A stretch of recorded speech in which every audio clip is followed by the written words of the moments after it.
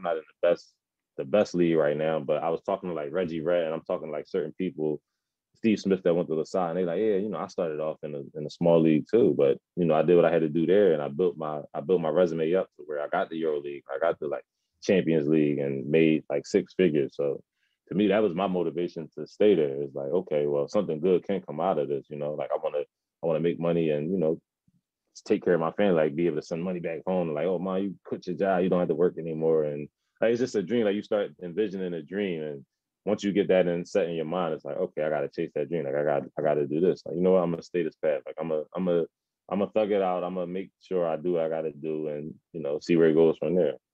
So that And, was my whole and motivation.